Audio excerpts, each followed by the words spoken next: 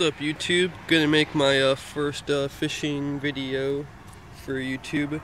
Gonna start off showing you my quick arsenal of fishing tackle. I'm about to do some fishing right after I show you this video. I just picked up this Field and Stream combo from Dick's. After a lot of decisions and picking up different rods, I had the Jimmy Houston Fish Hunter DX. I exchanged that for this. I had an ugly stick, and this is what I just picked up to start fishing with.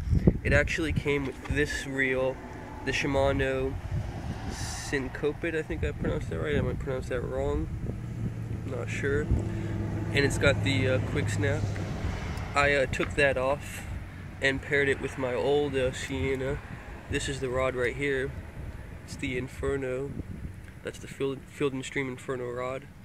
It's a 6.6 medium action. Line weight, 6 to 12 pound, lure weight, 1/4 to 5/8 ounce. And that's going to be my new bass rod. I also have this, which is a 10-year-old nice Shimano. I think it's pronounced Shimtar. And I just had one of the best repairs on it. If you can see and look at all the eyes, here's a eye.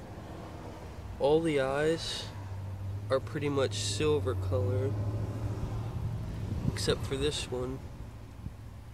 He repaired it so well. That's the repair of an eye from a tackle shop, with the 24-hour epoxy and the curing process, and with the right tools so the rod could spin right and everything. It's one of the best eye repairs I've seen, and definitely worth the restoration on this type of rod, because I believe this rod used is like a $60 to $70 rod, so it's more expensive than my combos that I have set up. Then I have the Shakespeare Ugly Stick, which is like my catfish pole. It's medium action, 6 to 15 pound line. Paired it with a Quantum Snapshot. Got this at the flea market, new in the box, for 13 bucks. I'll probably show some pics that I'll edit in the video of it new in the box. This Shimano, like I said, I've had over 10 years with this reel that my dad gave me when I was a kid. I put my old Shimano Sienna, forgot which model it is, it's an old one, 2000. And I'm just gonna probably pair the new Shimano I got with the old rod.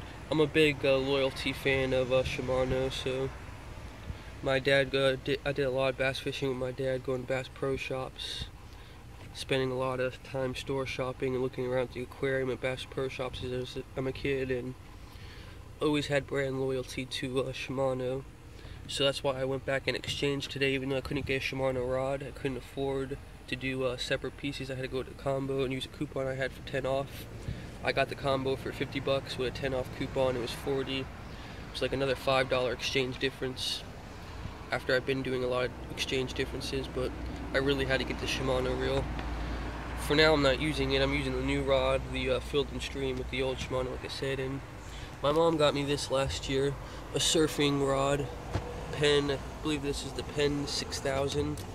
It's a combo from a sports store.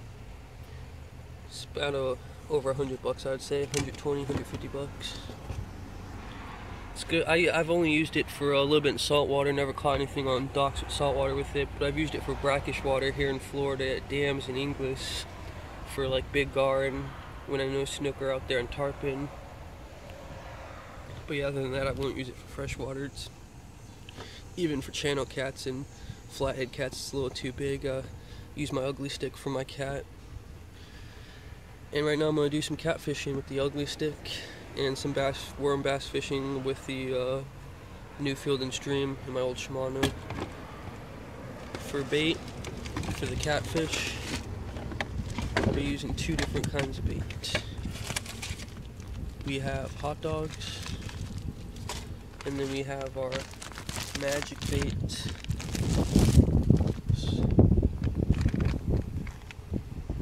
Catfish bait.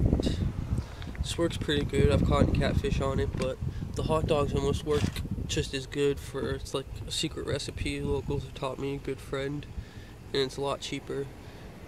I bought this bag for $6, but I know where you can buy better ones and even the same bag for $3 in Dick's Sports Store now, so I'll probably be checking out some of the gulp catfish bait for different lakes.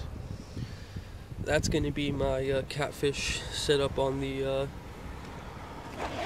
ugly stick, and then I'll be fishing just a rubber worm Texas rig on the bass rod. Anyway, I'll update you later when I catch anything.